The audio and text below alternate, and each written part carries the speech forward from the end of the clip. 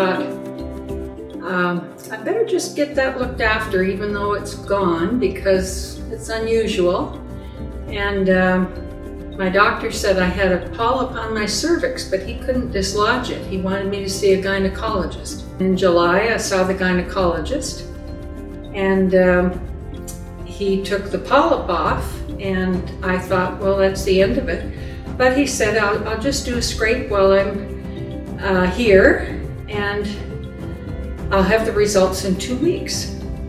I didn't think any more about it because I thought it was just a polyp, but he had bad news in 2 weeks.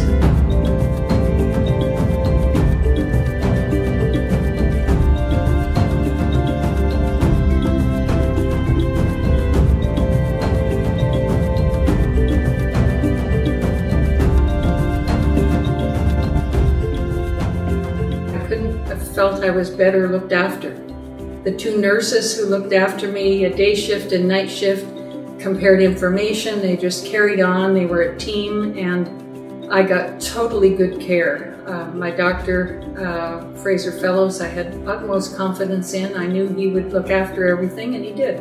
So I was very, very pleased. It felt wonderful to be able to have energy again, to do the things that I love, to go out with friends, go out for lunch and shopping, and to be able to drive there, spend the day and drive home.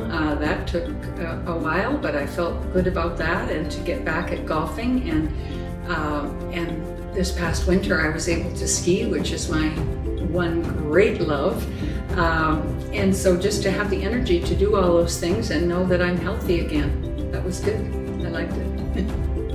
You can't just say, I'll just wait and see what happens. You've got to act on it if you see something that's unusual, and even if it passes by, because things could still be going on internally that you need to address.